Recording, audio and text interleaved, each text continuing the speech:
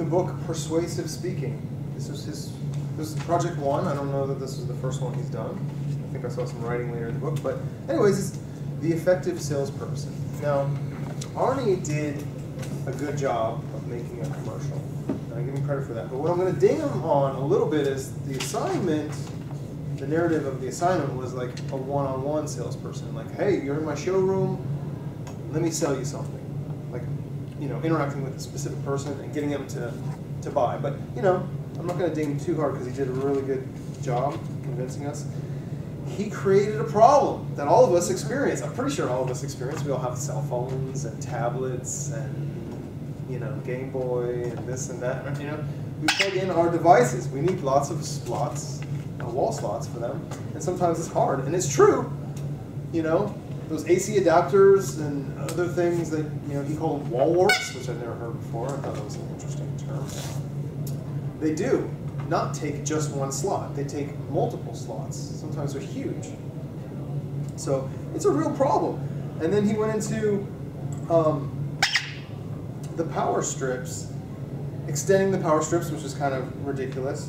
And then the extension cords, which, you know, he created that, made that as an unsafe thing. And it's just really true. If you know, you're clumsy like myself, you can trip, you know, you can strangle yourself.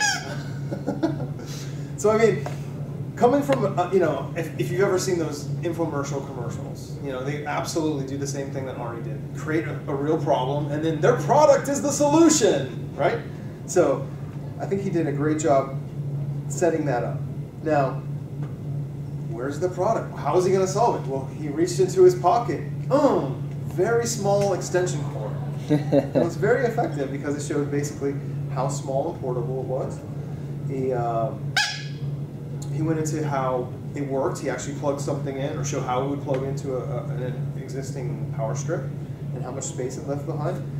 He showed us. He told us how many colors were available and that it lit up when it was working, so he knew it was effective.